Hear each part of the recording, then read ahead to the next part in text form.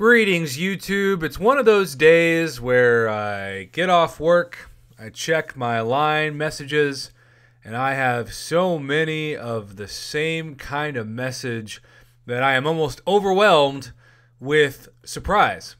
It is no secret that this 24-hour time span was the original Cole Obsidian and or Namor, depending on if you had the champions and sold them, return of rank up materials. But let me tell you, I have heard so many freaking stories that blow my mind.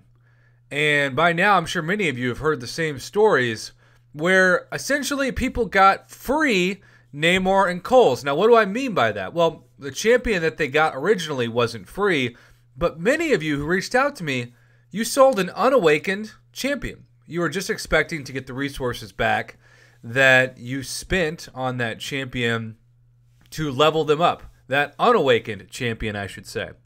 But then, when you scrolled over, you saw something like this. You saw a ×2 or even a ×3 by Namor or Cole. And suddenly, that unawakened champion is now awakened. Meaning you got a free second version of that champion, which awakened them.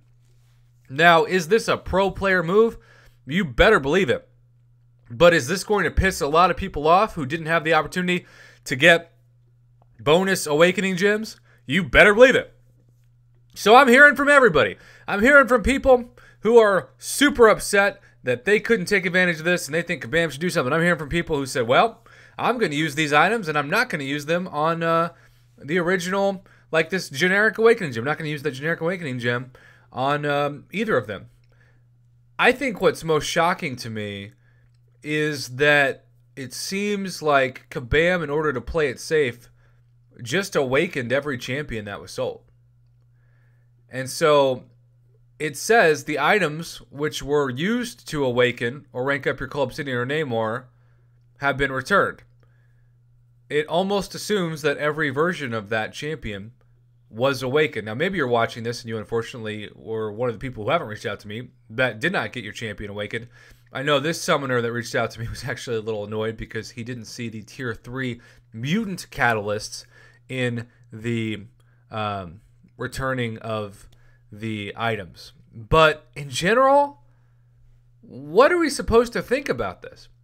I am somebody that definitely is pro player, but this, of course, gives those of you, especially who sold unawakened champions, a huge advantage over those who didn't. Ironically, I pulled Namor, not Namor, excuse me, I pulled Cole Obsidian for the first time after this period was over, because I knew that was going to happen, right? I figured it'd be Cole and Namor, but I haven't pulled Namor yet. So I don't know what Kabam can do about this. I don't think that they have either the time or the desire or the means to go back through these accounts and take away these essential awakening gems or the process of awakening the champion by claiming them twice or more. So this might just be it. So how do you feel if you didn't get this? How do you feel if you're somebody who's on the outside looking in and you can't have this kind of perk? Are you furious? Are you happy for your fellow summoners? Are you a combination of both?